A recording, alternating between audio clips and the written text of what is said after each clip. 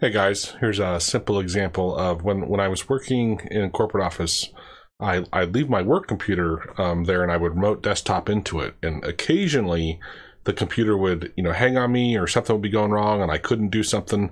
And I after a little bit of practice, I realized I could have a hotkey that would send to trigger a script, and I had this restart script on that computer, and so I could trigger it, and basically does this. First it says, hey, if this isn't script's not running as an admin, elevate it to an admin. Otherwise, it apparently didn't work. I don't quite remember.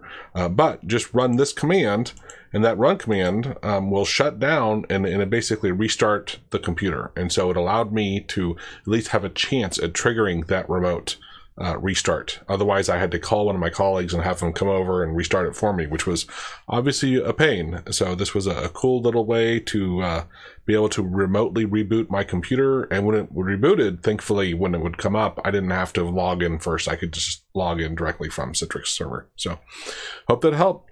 Cheers.